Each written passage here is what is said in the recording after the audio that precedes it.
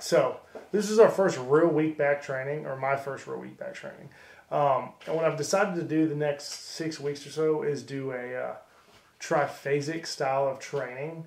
And if you don't know what that is, Cal Dietz, he coaches Olympians, he's a strength coach in Minnesota.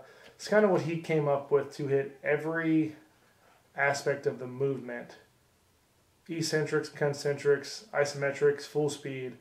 To hit them as hard as you can in a periodized manner, to where then once you do a deload or you take a few weeks to just train normally, you're going to super compensate and you should crush either PRs in lifting, jumps, sporting events, things of that nature. So if you don't know what Tri-Phasic is, we'll go into a deep dive in that in another day. But right now we're just going to kind of talk about the training that I'm doing. So basically how I have it set up, I don't really want to load my shoulder yet, because not that I'm afraid I'll hurt it, because there's nothing to hurt because they didn't put any sutures in, they just completely cleaned it out. But what I don't want to happen is the pain and mobility issues, because I'm not quite as mobile right now, because I haven't really done much mobility with it over the past 4 months. And two, like, it is painful in certain positions. So what I'm going to do for at least these next 6 weeks are all my main movements. I might throw some safety bar squats in, some camel bar squats in for some volume and some extra work. But what I'm going to do for the next 6 weeks, it's going to look like this. The blocks are going to look like this. I'm going to do 2 weeks of an isometric block. So it's going to be, let's say, I'll actually bring up everything for y'all. Give me 1 second. Let's look at what my training looks like. So let's go to teams. And now this wants to be slow, doesn't it? All right. Where is it, Jake's? Come back. Here we go. So I started this on Tuesday. I went Tuesday, Thursday, Friday, Saturday. So this is how I'm going to have each week for the next 6 weeks built out. So I'll do rehab stuff, phase pulls, pull apart, internal, external rotations, some good mornings, TKEs just for back health, things like that. Bandage distractions are key in any of my programming. This is the warm-up that, I do this for my rehab, but this is what I give all my athletes anyways. This is what they do every single day for their part of their warm-up, no matter what. Sometimes there'll be sled walks, sometimes there'll be GHCs, reverse hypers, but that A and B is in every single program that I have, and it is key to the success and the health of our athletes. Do sled drags, moderate weight, get nice and loose. So the first day is always going to be belt squat, clean pulls. And I really don't want to put a heavy weight in my hand. We took some old bars, we cut the handle, we cut the sleeves off, so I can hold it like a snatch or a clean, but it gives me about 20 to 30 pounds of weight in my hand and feeling a barbell without actually loading my shoulders or my back with the barbell, since I probably could do that now, but I just don't want to put anything in my hand quite yet till the pain goes away in my shoulder.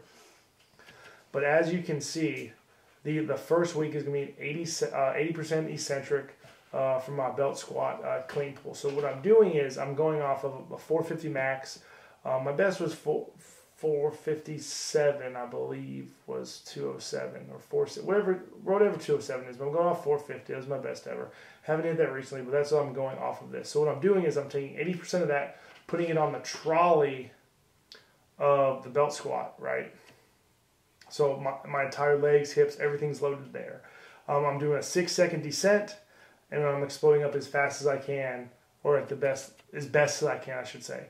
And then next week will be 82% or slightly heavier, maybe 85 if I'm feeling good. Then week 3 will be isometrically, and whatever my most compromised position would be, wherever I struggle at the most. So it might be above the knee right before contact, holding that for 6 seconds, and then exploding up. Same thing week 4. And then after that, I'm doing more dynamic work, like a conjugate style, so I can still get my squats in. So I'm doing a belt squat, box squat on a 20-inch box, or no, 18-inch box we did, I believe. I'm doing 50% of my max. And I put a green band on there, and I'm moving as fast as freaking possible. Let's look at Thursday. Thursday is more of the true Tri-Phasic type movement. The heel elevated lunge. So like most of the videos you see with Cal Dietz, he'll have the guys with safe squat bars, holding handles, doing those lunges with that heel elevated.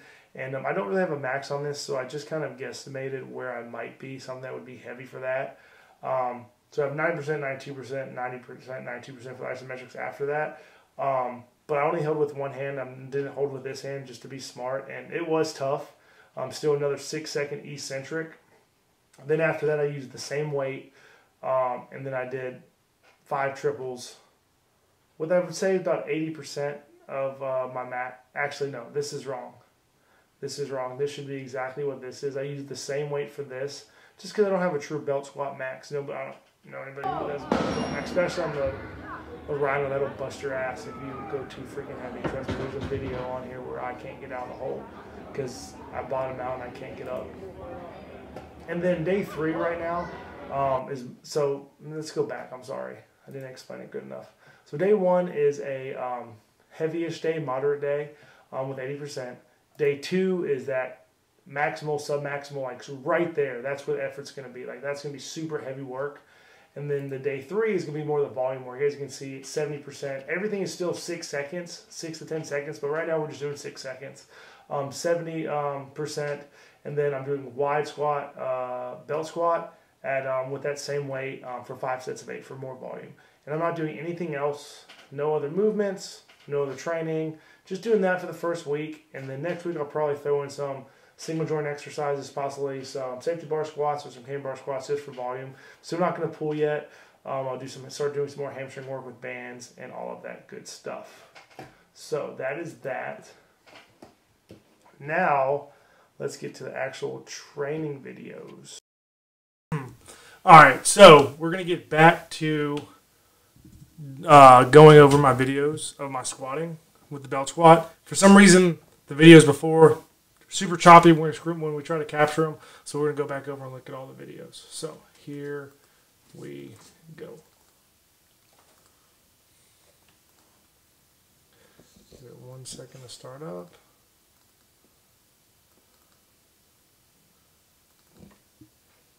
All right, so let's take a look at this. All right, so here I'm warming up. This is just 225, and this is day 1. So you can see just warming up. I have they call it a war bar from Rogue. That's where that bar's called. We took an old Walmart bar and just cut the ends off, shaved it down. So I have something to hold that's a little more comfortable in my hands. That's not super heavy, but as you can see, I'm doing that slow eccentric even here on the warm up, right? All right, let's see what this is. So here's my first working set with 4 plates on it.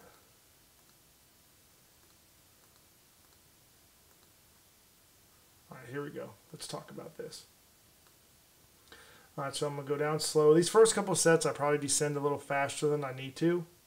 Just kind of feeling the groove out, but I'm exploding up as fast as I can. The goal is to explode up violently, control it down with a 6-second eccentric, and as I said, as we get through the workout, I slowly get in the groove and get a better descent, right?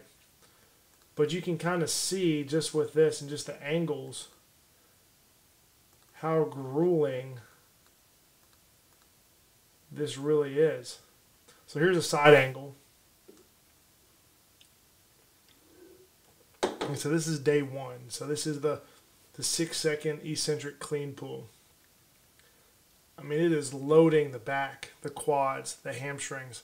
I mean, to a T. It is awful. This burns so bad right here. But exploding up as best to my ability. And again, I think I said in the other video before I had to redo this, is usually we put the load on the bar and then we put some load on the actual belt squat too. Usually like anywhere from 25 to 30% with a band. But since I'm not super comfortable holding anything in my hands yet, that's why we are using all the load on my hips, which makes it extremely tough. There you go. Yeah, as you can see, I'm getting a better groove of controlling it down at a better 6-second pace. 1, 2, 3, 4, 5, 6. Up! Yeah, that's good stuff right there. And after that, then we go to box squat, which I actually have some bands on here. Like I said, Mondays we're trying to do more of a dynamic day. after the eccentric work. So light, explode up as violently as possible. Knees are wide, feet are wide, forcing those knees out, trying to contract everything I can. That was my that was my last set of that. But let's go back and watch another video of that.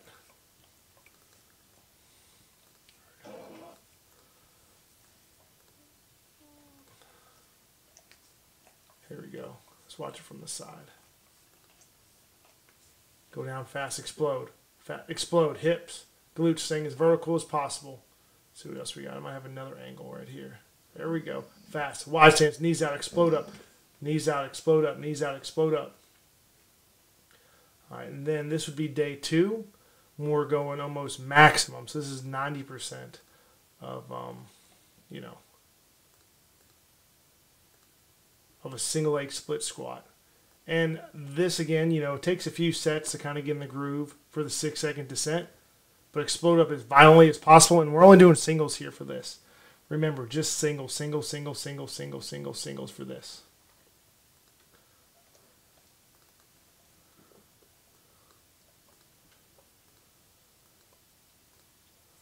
Here we go again, set up, descent, descent, descent, descent, knee touches, explode up. Opposite leg.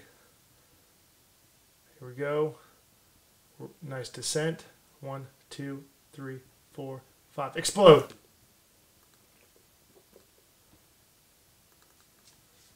Here's the front. Let's see what this is. If this is going into the squats or if this is the last set of split squats. So here's probably one of the last set of split squats. Explode up. Control it down. Control it down. 1, 2, 3, 4, 5, 6. Explode. All right, let's see when we get to our squats.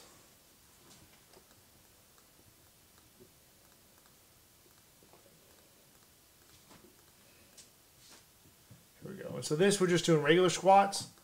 Just using the same way we used on the split squat. Shh, Teddy, be quiet. It's my dog being annoying right now.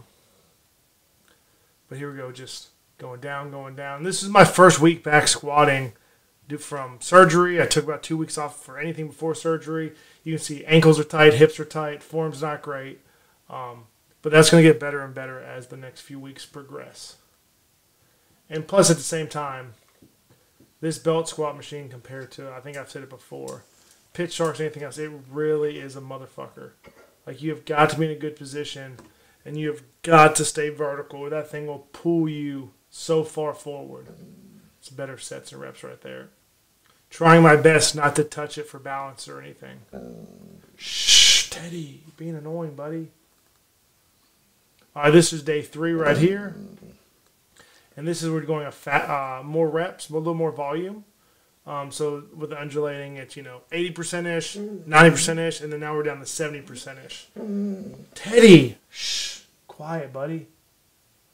As you see him going down, down, down, down, exploding up.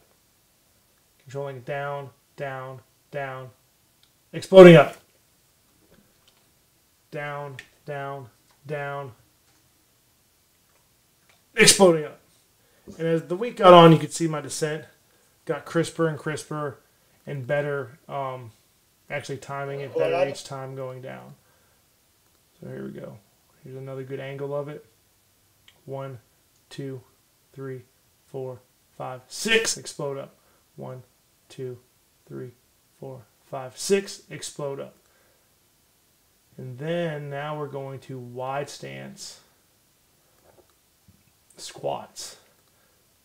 Just regular wide stance squats, trying to get the ankle mobility, hip mobility back, doing 5 sets of 8 right here, fast as I can. As I'm working, I'm getting faster and faster and faster, trying to get deeper and deeper each and every rep. And as I showed you before, this is going to be the same program for the next 2 weeks. And then week 3 and 4 is when we'll go to isometrics, and that's when we'll make another videoing the isometrics, me pausing at my weakest position in the pull or the split squat. Here we go. Opening it up. Look at, like I said, I'm working on my ankle mobility, hip mobility, lat mobility. I want to be vertical. I want my heels flat. And I really want those knees going forward. And that wide stance not only hits your adductors, abductors, glutes. Hit your legs differently than a close stance squat. For me, the goal was to get my ankles and groin in a better position so my knees can travel farther forward. So when I catch a heavy clean, I might be in a wide stance. I really need to get in a good position for that again. As you can see here, I'm wide because you never know. When you snatch, you're going to catch in a pretty good position, but cleans, you never know how you're going to catch it. So I want to be able to, if I catch in a wide stance like this, my knees are forward, heels are flat, toes are in good position, chest is in a good position. So that's that. Again, that was week 1, and week 1 training. Week 2 is going to be very similar, so I won't make a video about that because we're only going up anywhere from 2 to 5% on everything. But I would like you to subscribe, like, share. If you have any questions, comment down below. And then week 3 and 4 are going to be isometrics, where I will pause for 6 seconds in my most compromised position from the clean pulls and from the lunge. So remember, stay savage, not average.